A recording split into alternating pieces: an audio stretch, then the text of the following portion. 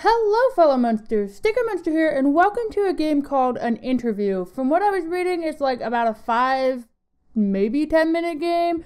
I don't think it's that long, but it's just a short little game, but it looked interesting, and I thought I would share it with you guys. So let's go right in. How do I play this? There we go. Can you tell me, or us, a little bit about your childhood? All right. I grew up in quite a big family. I grew up in a nice little village. There was no stress, just a pub, a school, a shop, that was it. Quite a conventional family, really. Mum and dad together, happy. Dad went to work every day. He was a strong sort of typical man. At the weekends he would build houses. He would build our house that we lived in. Yeah. So he was always doing something physical, yeah. Depression, was that ever mentioned? No, never. Didn't have a clue what it meant. Huh. Is there... There's not. Okay. Play football. Okay, I was hoping there were subtitles, but there's not.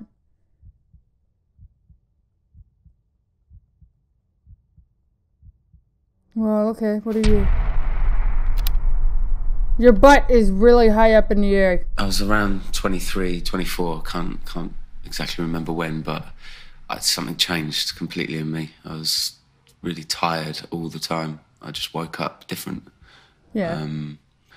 I didn't want to hang around with my mates anymore. I didn't want to do things I loved doing, like playing football and seeing friends. I just thought, I'm tired, and that's basically it. I just need to deal with it myself. I wouldn't even dreamed of going to the doctors. Deal with it. That's not good. That's not good. You don't just sit there and deal with it. Oh, no.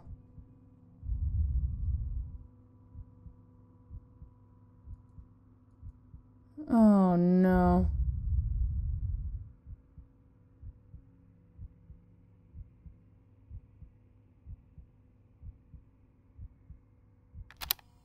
Ew. And then it just got worse and worse as the days went on, and I just could not sleep at all. I was up thinking about random stuff like why are we all here, and what's the point of it? Like, we all die in the end anyway, so what's the point of all these relationships that you keep, and all the people that you love are just going to disappear one day.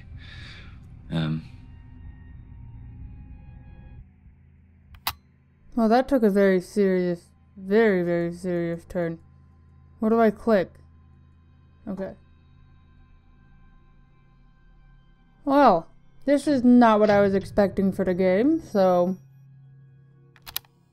It's pretty cool, though. There was a tree when I was a kid that I used to play at, and I used to stop there for like 20 minutes or so just staring at it, and images of myself were just popping into my head of me hanging there. I wasn't really shocked and I wasn't scared. I'd just get upset and I'd cry because I was having those thoughts. And I'd go home and think about where I'd get the rope from and how I'd do it. I just thought it popped into my head, and I guess it was something telling me that it was a way out if I wanted it. Until I was so tired and so upset and just so sad that I didn't know what was going on. I basically had a breakdown in front of the family one evening at the dinner table, and my mum said, "Right, enough's enough," and she took me to the doctors, and I just sat there like with a head full of muddled thoughts and confusion, and just asking them to try and make me feel better. And I was ashamed, because I thought at that moment that there's no way I'd tell another living soul, because I did believe it made me less of a man.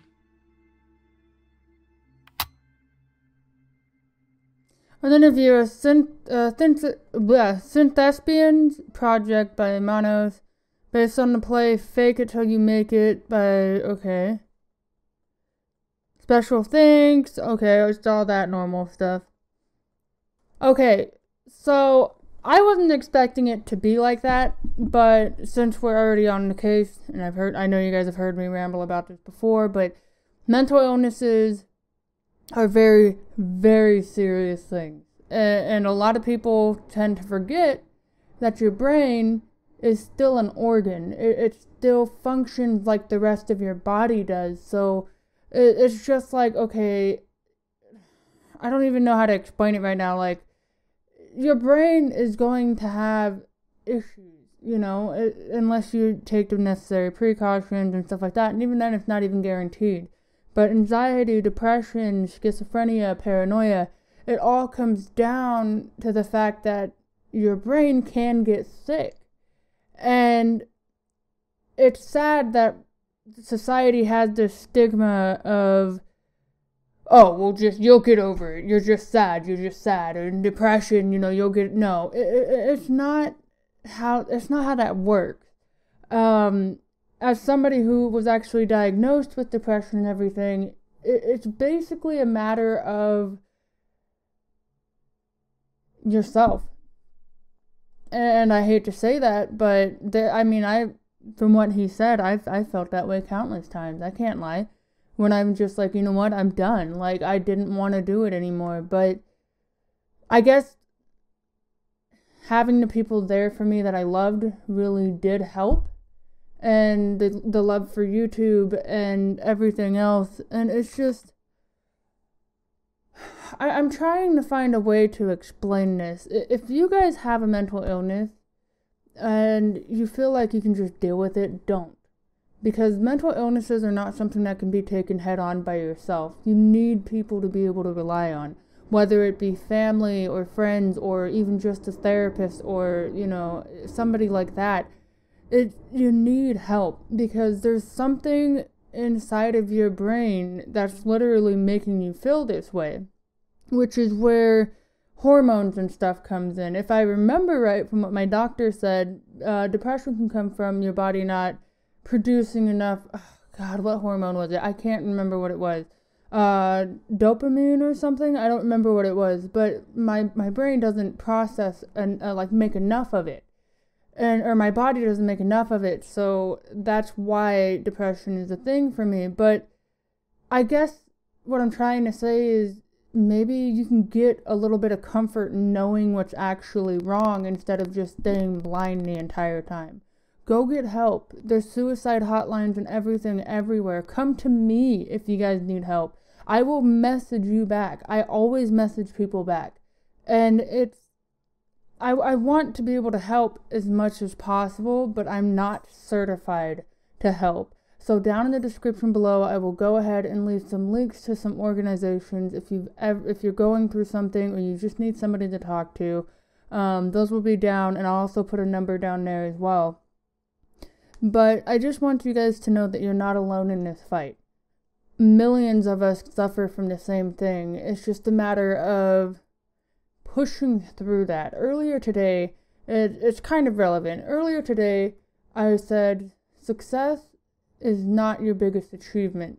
Your biggest achievement is getting up on the days that you don't even want to move and continuing to push forward.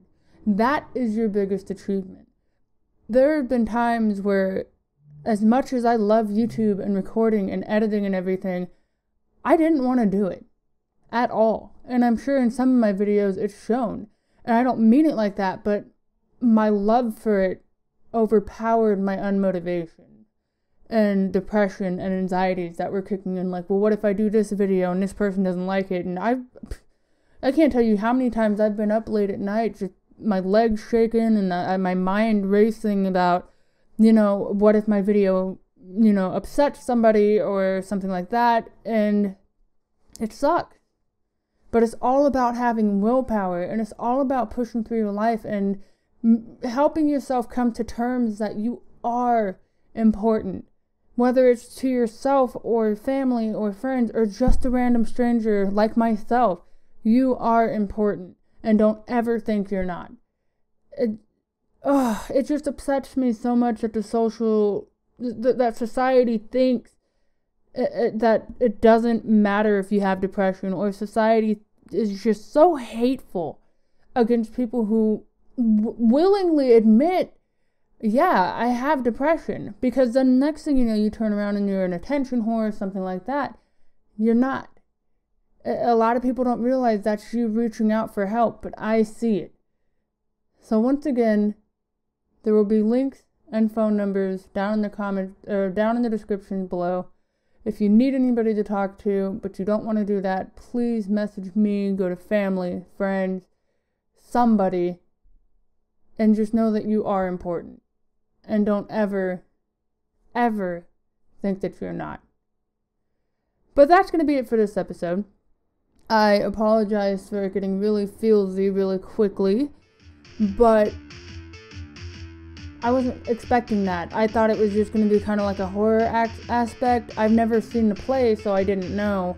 But yeah, so thank you guys for watching. I really appreciate it. If you guys like this video, finger that like button for me. And remember, when there's a shout, the Munster's up.